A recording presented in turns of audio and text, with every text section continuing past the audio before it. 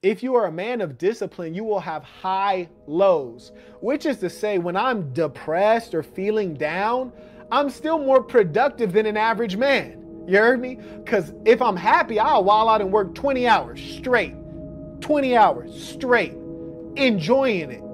If I'm depressed or feeling down, I might work 7 hours, light work. You see, my lows are still higher than other people's highs because I have a high standard. You feel me? When you live with a high standard, you're going to perform. If somebody shows up right now, they're like, hey, Marquett, let's jump rope 15 minutes. Let's go. If they said, let's run 13 miles. Could I do it? Absolutely. It's in me. It'd be uncomfortable, but I know it's there because I keep my standards high. You'll never catch me and be able to say, let's jog 5 miles, 13 miles, and I can't do it. Not possible. I might not have the time, but I can do it. It takes courage to do a lot of things. It takes a lot of guts to stay in school. It's courage. It takes courage to get up every morning, and bravery and pushing yourself when you don't want to go to work, to supply food for yourself and your family. You just have to stand up and grab life by the throat and not let go until you succeed. Courage. You all have it. It's just pushing the red button.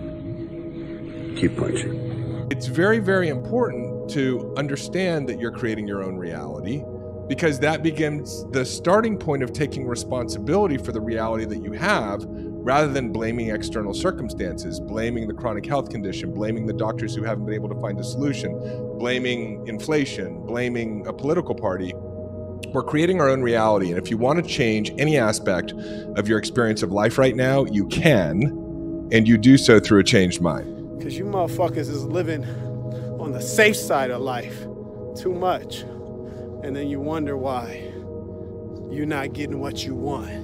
It's because you don't really want it. That's what I'm encouraging you to do, is to really want it, to really want something. And what you'll find is that when you push really, really, really hard on one thing, you're going to learn about yourself. You're going to learn how tough you really are. And when you learn how much resilience you really have, you can apply that widely to the various pursuits that you have, and you will see fruit. Pull the trigger. That's why my mantra is just fucking do it. And you know that you're going to make a mistake. And by Allah's will, God's will, you don't make a mistake in the beginning. Just consider yourself fortunate. It also almost always means if you don't make a mistake first time up, it's because you're not, your goal's not high enough.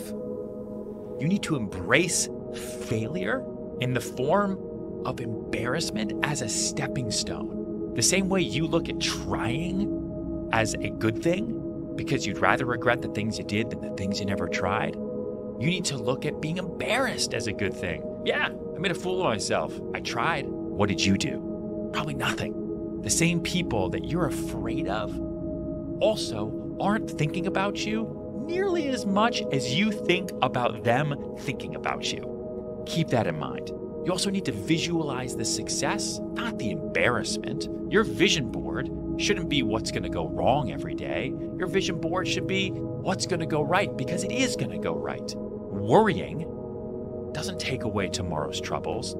It takes away today's peace. Your problem cannot exist as only a problem.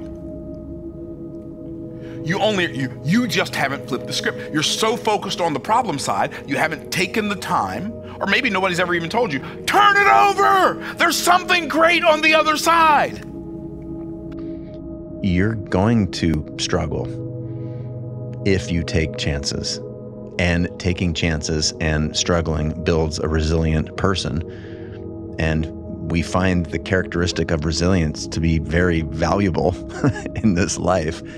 Well, let's then start to reshape how we think about all these things, you know, with specifically failure as a key one of them. You have to be decisive in life. You have to choose to win. You have to choose to surround yourself with winners. Like every day that you get up, you make choices.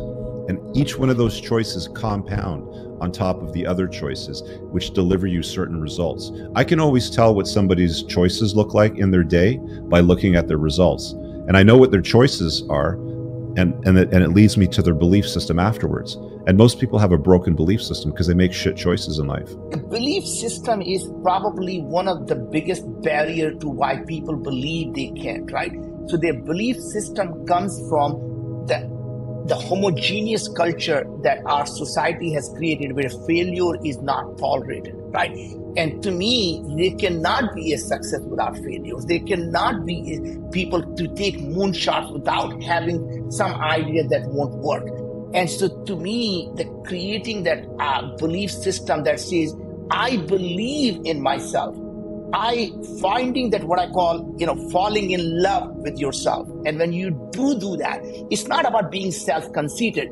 Falling in love with yourself is very simple. What that means is you don't let other people's opinion allow you to not pursue your own dreams. That means you don't let other people's own opinion change the way who you are. And I tell people, the day you fall in love with yourself is the day the world will fall in love with you. In your personal life, you need to have rules in your personal life. And if you have rules in your personal life that you follow, you don't need that many of them. If you have a rule that says, hey, wake up early, if you have a rule that says work out every day, if you have a rule that says eat clean, if you have a rule that says get your work done, be productive, don't waste time, if you have those rules in your life, you're probably doing pretty good as long as you obey them. Now, if you can't follow those rules, then you need to put more rules in place. You need to be one of those people that sets this thing on your phone where it turns off at 10 o'clock. So you're not wasting time on that. You need to be the type of person that wakes up in the morning and says, okay, I'm not going to eat anything until I get done with a workout. That's my rules. Oh, and by the way, I can't control myself when there's a sleeve of freaking Oreos. So guess what? I have a rule that I'm not going to have any junk food in the house. And if you're wasting 4 hours a day watching TV, watching streaming services, which is now like putting heroin into your house because you can just tap into it at any time, well, guess what? Now you need to make the rule that you're not allowed to have any TV at all. You're not watching it. You can only watch it on, Saturday from 7 o'clock at night until 10 o'clock at night. That's it. That's all the TV you get. So you need to put rules. If you can't follow the simple rules, the basic rules, then you put more rules into your life. And if you live by those rules, if you have to tighten up the rules on yourself, eventually you realize, oh, my life is a lot better when I don't eat crap. My life is a lot better when I wake up at a decent time every day. My life is a lot better when I don't waste a bunch of time doing things that don't provide me any benefit whatsoever. And if you can live by those rules, your life is going to be better.